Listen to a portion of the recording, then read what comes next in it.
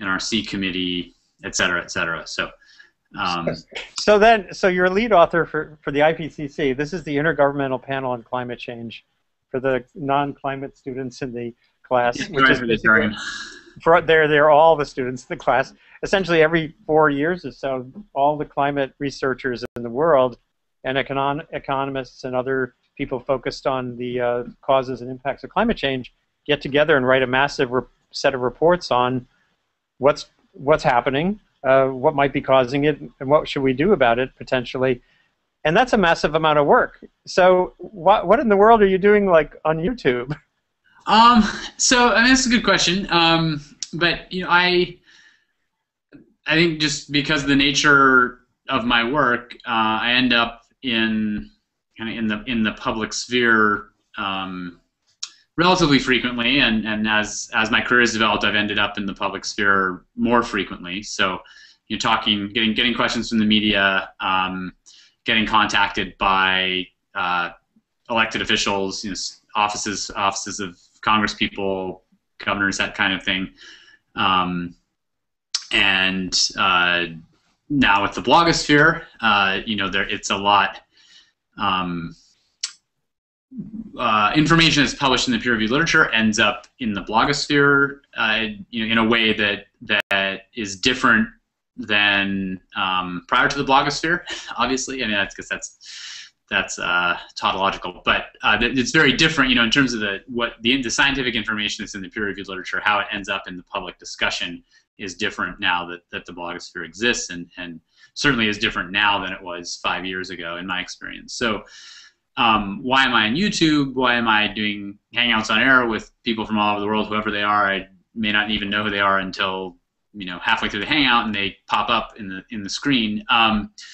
You know, I think that because I have been doing so much communication by virtue of the kind of science that I do, I've found that this is a way to really kind of be proactive about that communication. And it's a medium that's different in my experience. You know, being able to just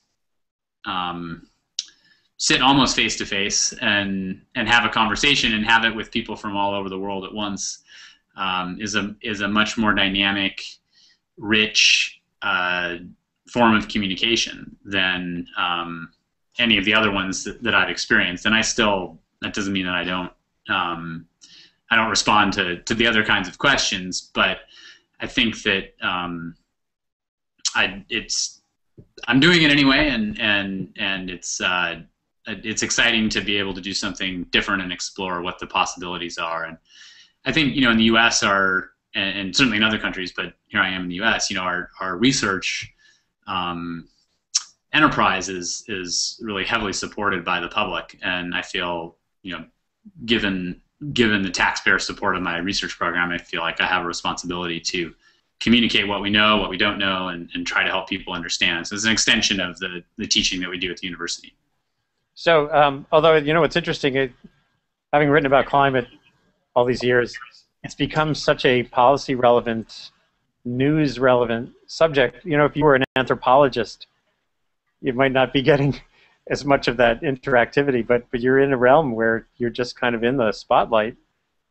Yeah, there's something. Yeah, I mean, even like, you know, university, maybe any university right now, but certainly the universities that I've been at, you know, that have fantastic faculty and postdocs and students in so many areas. The climate and the environment are really you know, there's a lot of heavy interest, you know, even just in those topics, even where you have, you know, really, really high quality scholars across the board. So our Institute for the Environment here at Stanford, you know, there's certainly a lot of very relevant work going on climate and other environmental work, and yeah, that's definitely in the public discussion in a way that some other areas aren't. So I think that's a lot of it. You know, is just that's the time that we're living in, and right. I think those of us who are working on it at this time, while we're living in this time, have a I personally, I feel I have a responsibility to try to help people understand what we're doing. Has there been a particular, whether it was Hurricane, I was going to say Katrina, Sandy, whether it was Sandy or the heat wave, was there any particular subject you've covered so far on your Google broadcasts that you think got the most attention, or that you think went best? Yeah, so it's interesting because it's kind of the Wild West a little bit. I mean, it's very pioneer, kind of open, a lot of open niche space, and we'll just kind of, hey, try that. So I think there are a couple aspects to that, and how you measure success or what worked or didn't depends on you have different metrics, but I think in terms of just trying to help the public understand science and how we do science, the process of science, institution of the science, what are the details of the science that we do studying the climate system. A lot of the science communication, and in my experience, the vast majority of the science communication is around new science that in many cases the entire scientific community hasn't seen yet at the time that the reporter is contacting the scientists. Like, 2 or 3 peer reviewers and an editor basically have seen it, and now we're trying to communicate that with the public. So the point is just a lot of what we communicate is very, very new, because that's where a lot of the public interest is what's this new paper that just came out. And so I think that the Hangouts have helped that communication. And it's been with just a few people, right? So in terms of the measurable impact, well, it's just a few people, but we're able to have a dialogue, and I can pull up, I can screen share figures from the paper, and we can have a dialogue about that brand new science and that's just not possible in any other kind of conventional format. Right. Sometimes you're 30 seconds of, hey, what's new about this paper? Now you're live or whatever. So that's one area where maybe it's impacted 6 people in the world, but in a very different, more deep way in terms of the understanding. I think that certainly there's been a lot of interest in the current events. That's for sure. So Sandy was definitely there was a lot of interest in that one. The heat wave, drought, fires. We did one this summer that was actually had Marty Horling and Harold Brooks are both scientists with NOAA, National Oceanic Atmospheric Administration, different labs, and they were both in, and so that's certainly the one that's been viewed on YouTube the most number of times. So that's some metric that some people use. Although in that one there wasn't anyone in the public that was in the Hangout, right? So it was that's a very different kind of use where you have people, that's much more here are the people who are the experts or whatever, and they're talking, and then other people are consuming that discussion, which is very different than the technology enabling enabling the discussion. The one that fell basically entirely flat was the one where I was invited to speak at the Heartland Institute Climate Conference, and I was physically unable to be there given my schedule when the invitation came. With it was in late May, and we have the quarter and dissertation defenses and qualifying exams and all this, and I just wasn't physically able to be in Chicago. And I said, hey, I'm willing to do this. I accept your invitation. I want to have this discussion, and I can't do it in the room.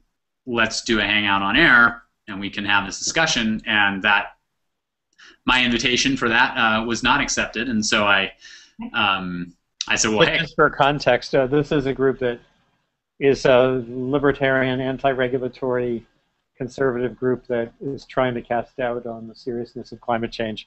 And they have an annual conference. It's basically a conference that was aimed at highlighting doubt and obscuring the stuff that's well established. So it was really gutsy of NOAA to agree or to want to engage. And I agree with you on the need for engagement, even with tough, even adversarial audiences on this. So So it didn't go. It didn't actually work out. Well, so yeah, so my invitation fell flat, and then I said, great. Well, okay, so you're not, they're responsible. We don't have video capability from the venue. Although incidentally, they did stream the talks online. You could watch them online. So, at any rate, I said, all right, well, fine. I'll go ahead and have this discussion anyways with whoever wants to show up.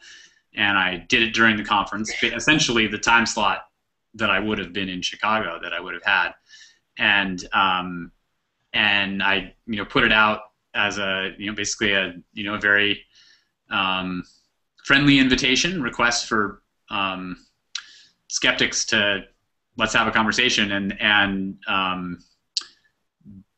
no skeptics joined, and very few others joined. So I don't know what maybe the time of day was wrong or whatever, but it's interesting that's kind of the counter example in terms of the answer of what worked or what has worked or what's had uptake. Well, this gets back to something you said at the beginning, which was this is all kind of an open arena, and essentially anything's possible if you can think of it. So this gets to, I'd love for you to explore a little bit your sense of what we're looking at here with this capability. Do you see this spilling into the more technical stuff, like you finding people to collaborate with, or before the paper is done? In other words, when you're starting to think about doing research, or even co-teaching with someone in Shanghai or whatever, what do you see as the frontiers here, as the potential, now that you've kind of played around a little bit? Well, in education, I think there's a lot of potential, and there's certainly, I'm involved in discussions about how we can, have a class where you have experts from all over the world who are doing it like this, like we're doing now, basically, that are able to join the class. And one of the things that this particular technology enables, is the ability to have multiple people from around the world. So you could bring multiple experts together for a discussion where it's expensive to fly everybody to one campus. It's very difficult to schedule a full trip from around the world for 9 experts, but to schedule an hour of 9 experts at the same time is easier. And it's much more exclusive to get everybody in one room and have that intellectual exchange be confined to that room. And so I think there are potential benefits not only in cost and environmental impact of international travel and ease of scheduling, but also in terms of the accessibility. And certainly in the education arena, the kind of online education is a real current topic. It's certainly one at Stanford that's a very current topic, and that Stanford is on top of. Right, the MOOC craze. Exactly, yeah. So the MOOC. Massively online. Yeah, it's like massive open online classes, or right. DOs might be switched. But so whether or not you could have a MOOC that's in this kind of format, maybe 125,000. I don't know if you have that many people hanging out at once, but I think certainly there are a lot of ways in which just this can enable educational possibilities. In terms of collaboration, absolutely. And I have people I've co-authored with multiple papers who I've never met in person. We've done that by phone and email and all that. But this, just like it enables a more rich communication of science with the public, same with collaborators. And I have a project now where we use, they're not on air, but we use Hangouts to, 3 of us in three different locations, and we're able to have a video conference to, and the screen share and file share and all that. And I think that's maybe a general technological phenomenon in terms of the progress of science, that I think technology is enabling collaboration in a lot of ways, and I think we certainly shouldn't underrate the benefits of being able to talk to each other in enabling collaboration. It's not just that we can send files electronically or something like that. The fact that you can actually interact makes a big difference. In the public Hangouts you've done, one thing that people I don't appreciate or haven't absorbed it sometimes about the kind of blogging that I try to do is that I use it as a learning tool. I mean, basically my blog, I'm not there to sort of trumpet to the world everything I know, but to explore things in an open source kind of way. And do you find that these sessions, obviously part of it is you clarifying for average citizens, what some aspect of science means, but are you learning at the same time? Oh yeah. I mean, there are concrete examples even where, I mean, I think we're always learning from, you kind of rub up against people and ideas, and it's stimulating. But there are definitely concrete examples. There was had a paper come out this spring, and I did a Hangouts on Air, and a couple people showed up, and I was doing the screen share, and we were, I was trying to explain what we'd done and showing the results and whatnot. And one of the people in the Hangout said, "Well, why didn't you guys, test this sensitivity?"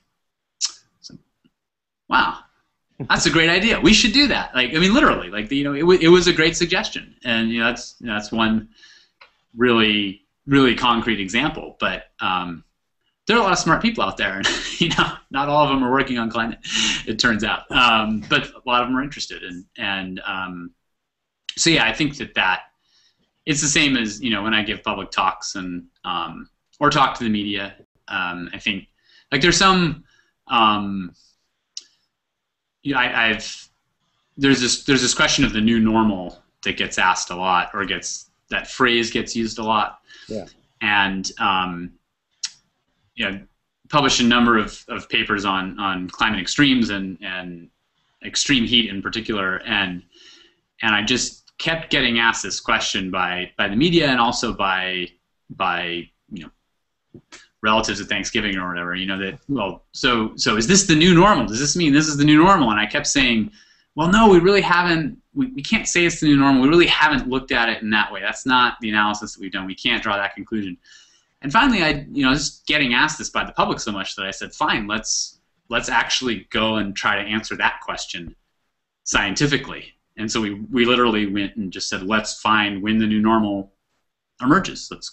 Let's ask that question, if that seems to be an interesting question. And it turned out to be a really interesting first paper, and now we've got another one in the works, and actually we'll have a presentation at the AGU meeting next week on the new new normal and all. I mean, so it's I think that I've benefited a lot from interacting with the public. Not just kind of in the intangible way, but there have been a lot of tangible benefits. If you could email me the link. So there was one paper that's already out, you said, as a result of that? Yeah. There's in 2011. Okay. When did you start doing the Hangouts, by the way? How long ago? You must have been a very early adopter. Yeah, so I was on the I was on the whitelist, I guess was what they called it. Right. So I guess blacklist, it has some negative connotation. I don't know how they called it a whitelist, but yeah. So I was on the I was able to do them a little bit before they were publicly available. Right. So I think my first one was April 6th, actually, 2012. So I haven't. It's been about 6 months, I guess, a little more than 6 months. How many have you done roughly? I bet I've done on the order of 10, probably. I mean, I've done, depending on the period. Sometimes it's every couple of weeks, and sometimes it's one a month. So somewhere around there. But it's interesting because there's kind of this Hangouts community that's developing, and so I've done some where I've been a guest on other people's Hangouts on Air, and that's kind of brought me into contact with a different community, a different slice. That's been interesting, and I keep with the conventional media, I keep saying, hey, we could also try this Hangouts on Air, and after I do the radio interview, or I say, hey, you want to do a radio interview? Let's do a simulcast. We could do it as a Hangout also, and there's definitely some inertia in the, at least in my experience, but it hasn't been a lot of. No, it's not just you. So you think that this is kind of this is part of the post-media approach to communication? I mean, one of the things that I've when I speak about this stuff, I say basically conventional media is a shrinking wedge of an explosively growing pie of ways to tell stories, ways to communicate, share ideas, shape ideas. So why worry too much about what's going on in that wedge? Right. I mean, obviously it matters still, but you're sort of demonstrating that it's not the only way to have meaningful societal interaction. Yeah, and I think getting back to the metrics of success, right? Like that, there are some conventional ways of measuring success, and some of them have kind of bled into the new ways of communicating, right? So, like Nielsen ratings have somehow been, kind of translated into YouTube views or reshares, retweets, or I mean, so there's something about volume that we tend to, kind of scale success by the volume. Use that as a yardstick. The more viewers, the more retweets, the more YouTube views, or whatever. But I'm not convinced that in terms of understanding, that we get more increase in understanding just from the most number of retweets or whatever. And there's certainly a lot of kind of echo chamber phenomena in the blogosphere, at least in the ways that I've observed it. And I guess I'd rather have a deep, detailed conversation with a few people than have a blurb get 300 comments or whatever. In terms of my communication, I'll keep answering questions when I'm asked, of course. But in terms of I didn't start a blog. Like in fact I have heavily resisted. I haven't. I'm not on Facebook. I'm not. Okay. So class is blogging. Sorry. No. That's okay. Not for everybody. Yeah. So I'm not against blogs. It's just that there are blogs already, right? There already are blogs, and in climate in particular, that kind of has. I mean, you mentioned you distinguish what your blog, kind of how you envision it, what you intend it to be, and the fact that you do have to distinguish. Well, it's not just about climate, because there are so many. There's this whole industry of the climate blogosphere, right? And so I didn't ever take the opportunity to start doing that, right? I didn't see that as being kind of the incremental benefit either to me or to society, as really being in that area, just because it's kind of evolved into its own thing, and this is something that's potentially new. Well, it certainly is new, and there's the potential for it to have new kinds of impact. One student here, Olivia, over here, she's doing a vlog. Oh, cool. So her blog is all on video. There is a portal. There's a home base for it with a WordPress blog as well, but it's video reports. Essentially, she's exploring the upside of web video. So much of web video is people falling down and being idiots. Onto cats or whatever. Right, exactly. Always on cats. And so Olivia is trying to sort of find the upside of stuff, which is really cool. Just so you know, Lou Guarneri over my shoulder here his blog is Fine Tuning, and it's about music and musicians that are making the world a better place. Some fascinating stuff. Actually, he just in a post today he mentioned auto tuning. You probably saw the Al Gore auto tune. I'm a very brief cameo in the Al Gore auto tune. Oh, you are? Oh. You don't blink. If you don't blink, you'll see a couple quick shots of me. Right, you were involved with the 24 Hours thing, right? Yeah, last year and this year. So I think the one that the Symphony of Science or whatever did was from last year's, and right. But you really got to make sure you don't blink. You got to. Okay. And Zainab here is she's doing a blog on bloggers, and one of during Sandy or right after Sandy, one of the blogs she wrote about was it by a scientist? It was a blog. It was what was his name? Do you remember? I can't remember. He did a blog that was basically the voice of Sandy. It was like a Sandy eye view of Hurricane Sandy's impact. Here I come. Yeah. What was the name of it? I don't remember. Maybe you could look it up. Yeah, if you can remember. I'm just curious because I remember the name of the scientist. Anyway, so we're all involved in different aspects of this. Way in the back, Ashley Dandridge is doing a blog on visualization. What's it called? HurricaneSandySpeaks.com. Oh, yeah. So check it out. So we're an interesting bunch this year. This is the second year for this course, and you know, it's kind of an experiment, just like you were saying. There's no textbook. The one book that we have that the students read is by Scott Rosenberg, who he was one of the founders of Salon.com, and he wrote a book called Say Everything that's essentially a short history of blogging. It starts in like 1995 or so. So so this whole arena is so new, whether it's blogs or YouTube, that it's kind of exciting. I assume that's why partially why you're here. Oh yeah, no, I think yeah, I'm definitely a sucker for new, for sure, right? Like I think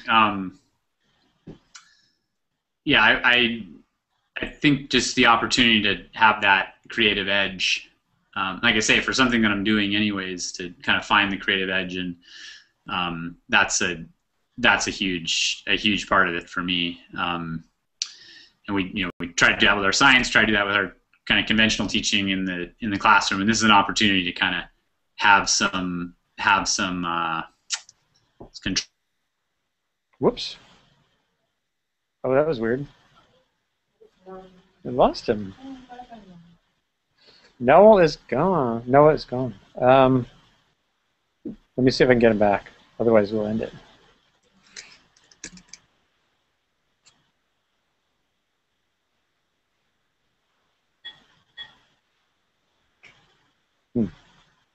Well, we may have lost. That may be the end of this broadcast. The first broadcast of Pace University's Blogging a Better Planet course. And there'll be more. And we will thank Noah Diffenbaugh from Stanford University for visiting with us. And again, it's all a big experiment.